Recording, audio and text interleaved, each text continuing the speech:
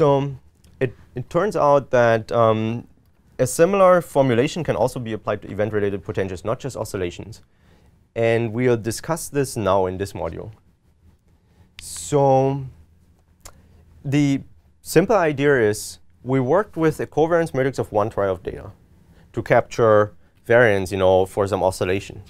And it was probably bandpass filtered. If you use instead of that the actual raw data x, the number of channels times number of time points matrix, and went on with the same generalized linear model, or actually the logistic function of that, and went on with the logistic loss for that. If we did that, we would still learn a low-rank weight matrix, like this one. It's just that now the weight matrix assigns weights to time points and to channels. Because that's the same form of the data that we put in. One try is a matrix, and we take the inner product between that matrix and the weight matrix. So we sort of assign a weight to certain time points and certain channels. And so this matrix is not arbitrary that we learn. It's going to be low rank. And so you can view it as a product of something here and something there. And if you think about what that means, you see that basically this, for a rank 1 matrix, the loading across channels is basically a spatial filter again, or serves the role of a spatial filter. And the loading across time is the weights over time for a source that is picked up by the spatial filter. So basically what you learn is effectively that there is a source and how to pick it up, source time course, and when it's relevant in time.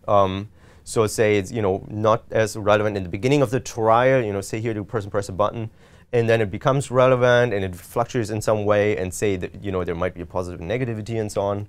And after 1 second, your data ends. And so that's what you are learning if you're applying this formulation to two-class data with ERPs. You could use this exactly as it comes and apply it to the flanker task data that we described earlier. And so because it's not just rank 1, it's low rank, it's maybe rank 5 or so, you are learning, in effect, a small number of sources and their associated time courses in this epoch, or the associated time weights for that are maximally predictive of your label, your class label, or your continuous output or something like that. So you learn how many sources are relevant. And what's nice about that is, aside from the fact that it takes a while to optimize this, maybe 20 minutes or 30 or so for some reasonable sized data, there's no hand-tuned parameter in there. All you do is you say, well, the overall segment that I think is interesting is something like -1 second to 1 second relative to an event. And it'll learn where it's relevant and what sources are relevant and how many sources and so on. So here's what you get when you apply this to some actual data. This is this methodology applied to a rapid serial visual presentation task. The person was supposed to find an airplane or something on a satellite image.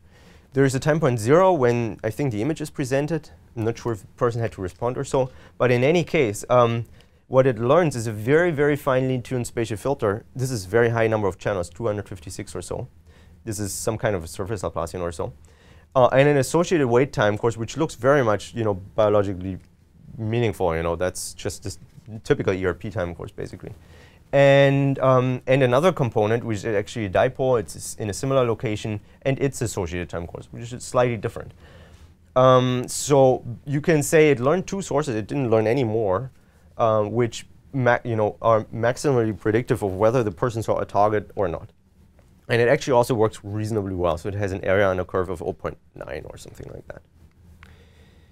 And again, no hand-tuned parameters. So you can have it search what's important in your data. And that's the end of the ERP story here. But there is a generalization that I'll talk about next.